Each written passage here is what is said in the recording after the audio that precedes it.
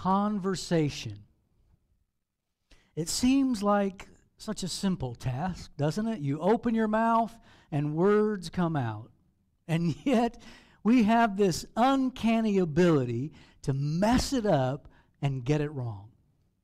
Case in point. Let me tell you about Paul. No, I'm kidding. Case in point. A rather pretentious lady walks up to the stock boy at the local grocery store, and in a rather snobbish tone, she inquires as to whether she might purchase half a head of lettuce. This stock boy, having never received such an odd request, promptly turned and marched towards the back of the store to ask his manager. Unbeknownst to him, she had also turned and was following on his heels to the back of the store to meet the manager. He gets to the manager and says, "Boss, you're not going to believe this. There's some nut job wacko out front that wants half a head of lettuce." And then out of the corner of his eye, he sees her standing there. He turns and smiles real big and said, "And this sweet lady would like the other half." Conversation.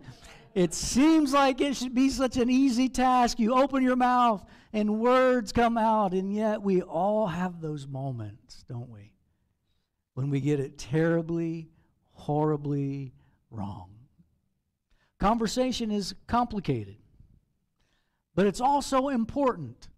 And that's why we have spent several weeks now having a conversation about conversations. Because it's complicated and it's important.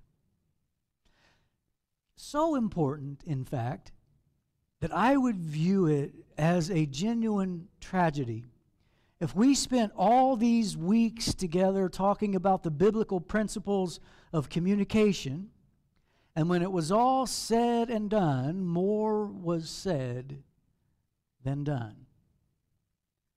That scares me. It really does. And so today, as you can see on the screen behind me, we're going to spend some time talking about the principle of application. Because just like a lot of the other things in life, you can have that wisdom, that knowledge in your head, but as we've said before, unapplied truth is like unapplied paint. It doesn't do anybody any good. Application is everything. It's the doing that makes all the difference. In other words, when it comes to our faith, we need more walk and less talk. And fortunately for us, there are several people in Scripture who do a really great job of bringing this reality to the forefront of their teaching. And I would say that other than Jesus himself, James, the brother of Jesus, is the most convincing. I mean, just imagine what it must have been like to be Jesus' brother. How wild would that be? Imagine the stories you would have to tell if you were Jesus' brother. Now, one thing we know is that James, the brother of Jesus, came to the conclusion that his older brother Jesus was actually the Son of God, which is amazing. It's incredible. And it's that very same James that has a lot to say about the significance of application. And here's what I love about this text. The text that we're getting ready to read in just a moment was written over 2,000 years ago, and yet as we read it, it's equally as applicable to our lives today as it was the day it was written. Here's the text, James chapter 1, verse 22. Do not merely listen to the word and so deceive yourselves. And you put on the brakes right away and you go, wait a minute, how in the world does the mere act of listening cause self-deception?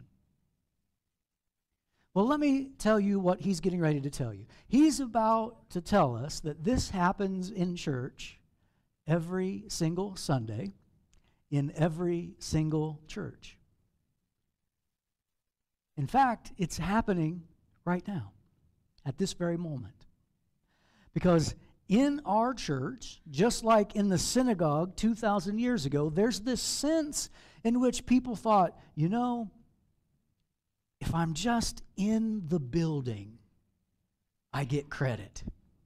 If I'm in the church building, if I'm in the synagogue, then God goes, he's in church. She's in church. Big red check mark on your heavenly church attendance pad. God smiles and goes, good job. You were in church. Check mark. Better parking spot at the mall next Thursday. Well done. Or maybe it's, some of you would prefer 3 extra points on that next test. Good job. You were present. You probably prefer this one. Gas prices will drop before you fill up your tank next time. But whatever it is, we feel like God looks at us in church and goes, I'm so happy you're in the building. And we think that because we're in the building, sitting in a pew like good Methodists do, enduring yet another sermon, it's like I stayed awake 90% of the time. God, did you see me? I was awake 90% of the time, and 70% of that 90% I was actually paying attention. I wasn't counting ceiling tiles or texting my friends pretending to be taking notes. Yes, we can tell the difference. In our modern American church culture, we think like the Jewish culture did 2,000 years ago. We think God somehow gives us credit for just being here to listen. And we think that somehow makes us more spiritual people. Now, here's the other thing that happens in church, and this is so incredibly strange, but it's so incredibly true. If you go to a church where your pastor regularly teaches about the significance of application, isn't it true that there are times when you go home from church and you feel bad about yourself? Have you ever felt bad about yourself in church? Like, yep, okay, I get it. Thanks, preacher. I'm a failure. I got you. Now, here's what's so amazing to me. In our American church culture, we consider that a religious experience. We do. We think, I went to church, I felt like a complete loser as a father. I went to church, I felt like a complete failure as a mother. I went to church, and I felt like I'm not a very good follower of Jesus. I went to church, and I felt bad about myself, and when I felt bad about myself, it was like religious. I felt so bad about myself that I felt close to God. And we consider that a valuable religious experience. Isn't that crazy? And do you know what's equally as crazy? Nobody taught us this. It's not like we had a class and somebody told us God is way over here and you are way over here. So if you want to connect with God, it takes lots and lots of guilt.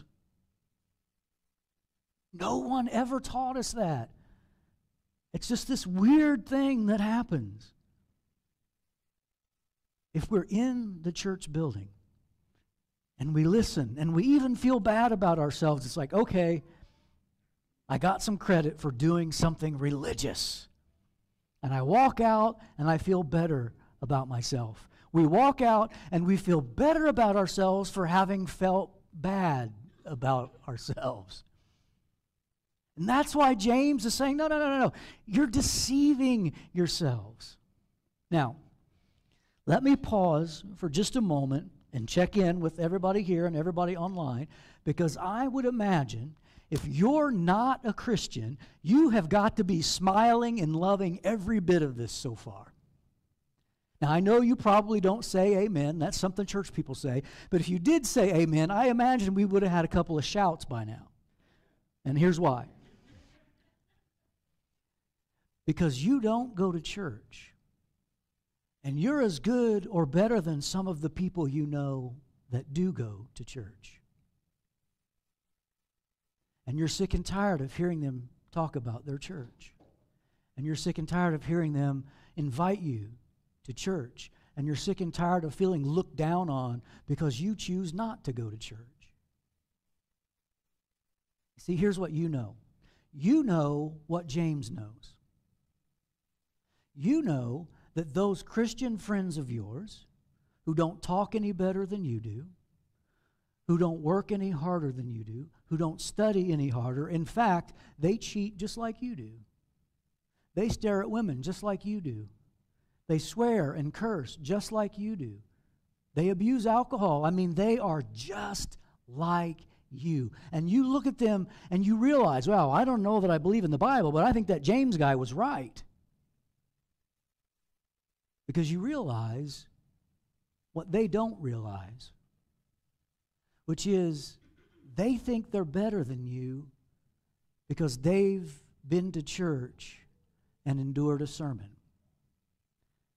And they got their kids there.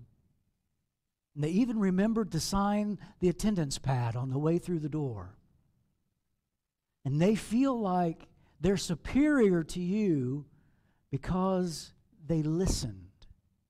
They don't plan on doing anything with what they heard, but at least they listened, right? They deceived themselves. And you, as an outsider looking in, you're thinking, you Christians, you church people, you're so self-deceived.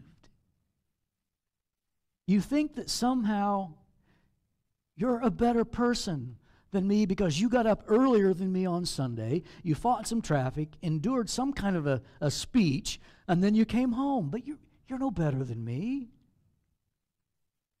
And James, the brother of Jesus, would say, high five, amen, you're absolutely right. They are no better than you if all they did was listen, feel guilty, throw a couple of dollars in the plate, and go home and say, well, I had my family in church. We were in the building. Aren't you glad you came to church for this positive, uplifting, encouraging message? So James, the brother of Jesus, let's get back to our text. James, the brother of Jesus, says this: do not merely listen to the word and so deceive yourselves. Now, hang on, here we go. You ready? Do what it says. Whoa, hang on. No. I can't start that.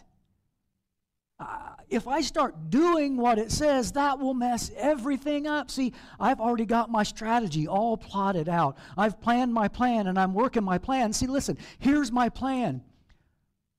I just want a big red check mark for being present, hearing it, and feeling bad that I'm not doing it. But if I actually start doing what the Bible says, I won't feel guilty. And the only time I feel close to God is when I feel guilty and I'm telling Him I'm sorry. Do what it says. No. That would mess up my entire religious experience. And again, James is saying, you're self-deceived. Do what it says. It's the doing that makes all the difference. Yes, believing is great, but application is what makes all the difference. Now, here is where it starts getting really excited, because James gives us a most excellent illustration of what he's talking about. And if you're a visual learner like me, you'll appreciate this. This is so great. James chapter 1, we'll pick up at verse 23. Those who listen, in other words, they sit in the pews like good Methodists do. They take a note or two. They go to small group. They go to Sunday school. Those who listen to the Word of God but do not do what it says are like people who look at their face in a mirror, which immediately connects with us, because this is something that we've all done today. At least 1 or 19 times. Those who listen to the word but do not do what it says are like people who look at their faces in a mirror and after looking at themselves go away and immediately forget what they look like. How's that for an illustration? James is saying a person who comes and sits in a pew, listens to what he or she needs to do, and goes, oh, wow. Oh, wow, I really do need to do that. Oh, wow, I really do need to stop doing that. Oh, wow, oh, wow. And they sit through all that, and then they get up and leave the church, and they don't do anything about their oh, wows. James says that guy is exactly like someone who gets up in the morning, walks into the bathroom, glances in the mirror, and goes, whoa, and then just goes on to work. Now, as you have discovered, once you get to be past about 13, you don't do that anymore, do you? In fact, I want you to think about something, especially those of us who are over the age of 40. Think about the money you spend because of the mirrors you own. Or even better, think about all the stuff laid out on your bathroom countertop right now that you have bought specifically so you could address the early morning, oh, wow. It's amazing, isn't it? And when you travel, what do you have to do? You have to have an oh, wow travel bag. So that when you wake up away from home and you see the mirror, you can immediately pull out your oh wow travel bag and begin to work on your face and your hair and your teeth.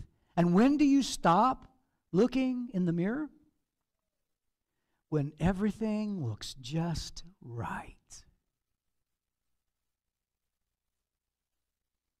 James is telling us that unfortunately, we invest more time.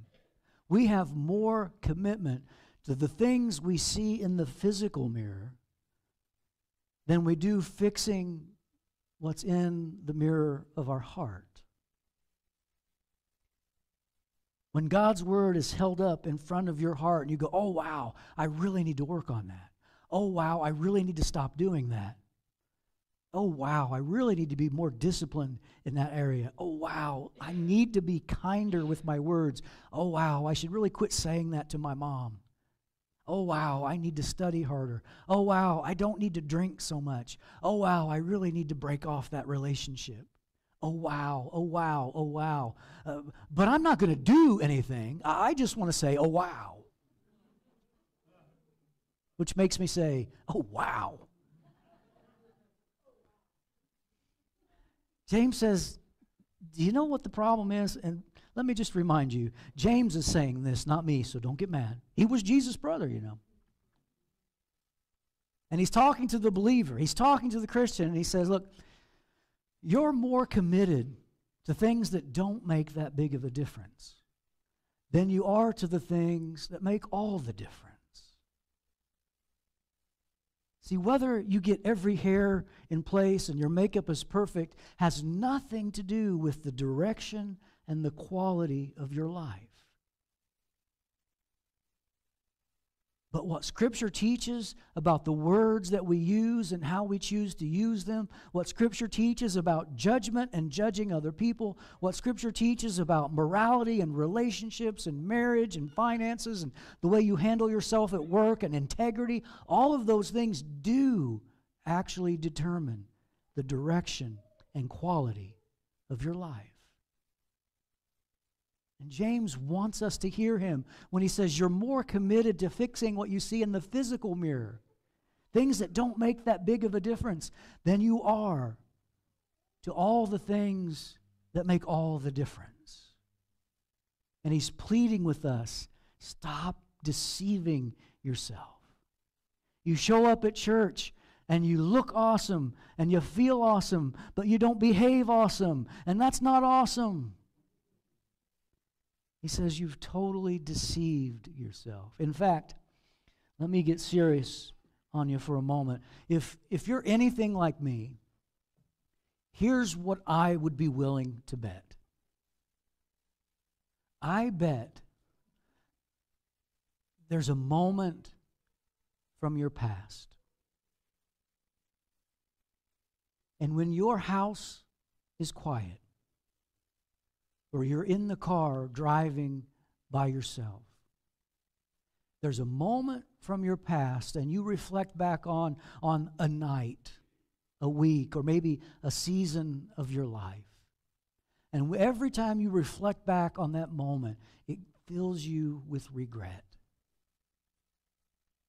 And every time you reflect back on that moment and it fills you with regret, you always think, oh, if I could just go back. And you can picture it in your mind's eye, if I could just go back and choose differently. That would totally redirect my whole life. If I could go back to that 1 week, if I could go back to that 1 week and make wiser choices, if I could go back to that one season, maybe my junior year in college, or maybe that first year in the military, if I could just go back to that one season, that 1 week, that one night, and get a do-over. If I could just make wiser choices, I know I would have fewer regrets. And here's the hardcore irony. I also bet that if you were to look back at yourself on that one night, that 1 week, that one season, I bet your hair looked amazing. And I bet your makeup was so perfect it became part of the problem, didn't it? You had never looked better and behaved poorer. That fresh haircut, that clean shave, and the fact that your belt matched your shoes did absolutely nothing to direct the quality and the direction of your life. But that lack of application plunged you into a big, hot mess. And you deceived yourself. Now let me try to lighten it up with another sort of illustration of what we do. It's kind of like me, if I were to get up in the morning and I would go look in the mirror and I go, oh wow, I really need to shave.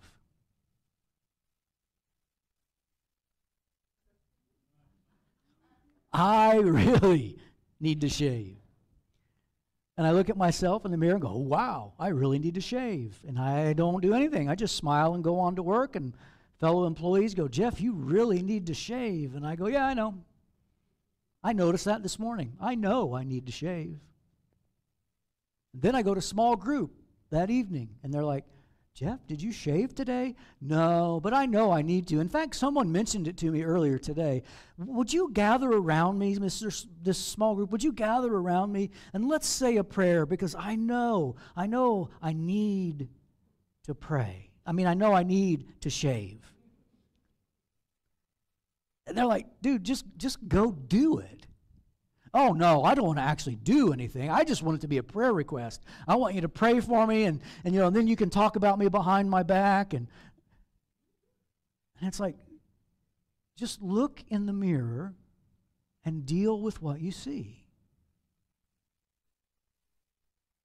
Just look in the mirror and deal with what you see. So I have a prayer and a request, and then we'll be done. First, my prayer. My prayer is that you will be ambushed by God. Have you ever been ambushed by God? The truth of God's word just kind of slaps you on the back of your head. It wakes you up. The light bulb goes on, and you go, whoa, what was I thinking? Some of you, whether here or online, you've been carrying around the same habits, the same lack of discipline for years and years. Every time it comes to mind, you go, yeah, I know I really need to work on that. And you feel closer to God for having said that because, well, at least I'm honest. At least I'm being transparent. And James is saying, honest and transparent or not, you're deceiving yourself.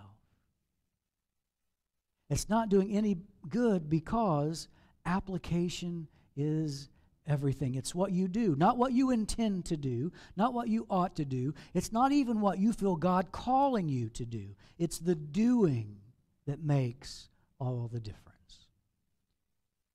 And now my request. I want to invite you to sometime this week, I want you to imagine yourself 10 years from today. And the 10 years from today you is looking back at the today you.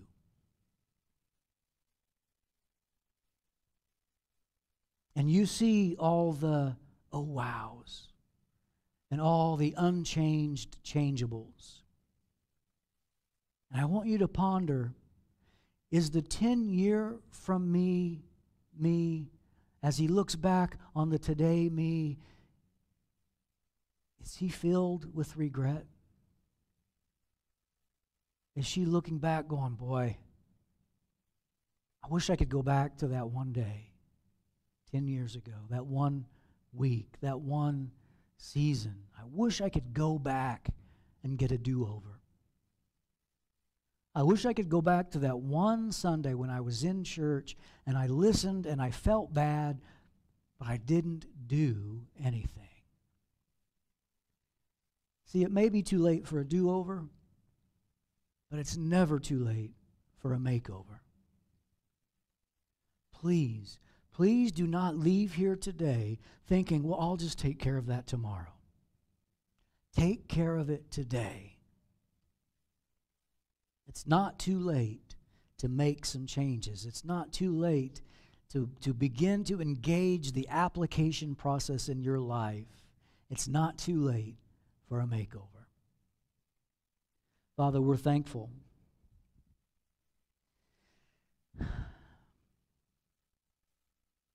Whether we feel today as though we've never been closer to you, or maybe we feel like we've kind of lost our focus at some point and we're a little bit further away from you than we realized, or possibly we've never really given you much thought at all. Regardless of where we may find ourselves today, we're so thankful that your word tells us we can be a part of your family by simply asking to be. So, Father, if there be anyone here or listening online, I pray you would hear their words, even if they don't speak them out loud, even if they are hidden in their heart and they say, yes, Jesus, I believe in you. Yes, Jesus, I want to know more about you. May that be the beginning of a fresh start. Thank you, Father. We pray all of this in Jesus' name.